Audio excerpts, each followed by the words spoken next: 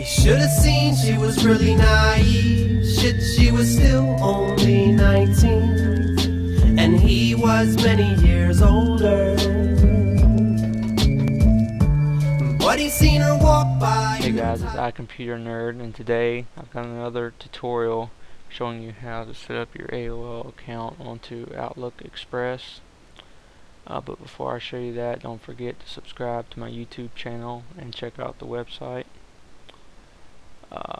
It's really easy to set up AOL onto Outlook. You're going to need two things: your AOL account and your Outlook Express. Doesn't matter which year of your Outlook Express you have. I'm using XP today, so it will be an older version. Alright, the first thing you're going to do is click on Tools, and you're going to find Accounts and click on it. Alright, then once you have opened up Accounts, you're going to click Add and then Mail, and it should pop up, and this is where you're going to want to type in your name that you want to appear, and click Next. And this is where you're going to type in your AOL email address. Make sure you have it correctly, don't have any other but AOL. Once you get here, where it says My Incoming Mail Server is a blank server, you're going to select IMAP. Then under incoming mail, you're going to type imap.aol.com, and then under outgoing, you want to type smtp@aol.com, then click Next. And right here is where you're going to enter your account name and password. Under account name, it's going to be the same thing as your email address, except for the @aol.com. So you take @aol.com off of it, and then enter the same password.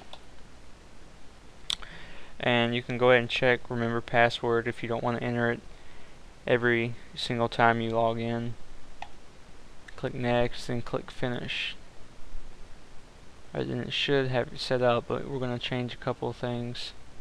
Alright, when it's finished, double click on this, and this is where you can change the name of the account. Then click OK. Actually, we need to do one more thing. Under servers, you want to check my server requires authentication. Click Apply. Then you want to go to Advanced, and where it says outgoing mail SMTP, you're going to change that number to 587, and then go to IMAP and uncheck store special folders on IMAP server. Then click Apply, then click OK, and then make sure it is set as your default. If it's not, go ahead and click Set as Default, then Close. And this should come up, and this will be, it's asking you if you want to download folders like junk, inbox, and all that, like this right here. And you can go ahead and do that and click OK. And I'm going to show you that it works by testing it.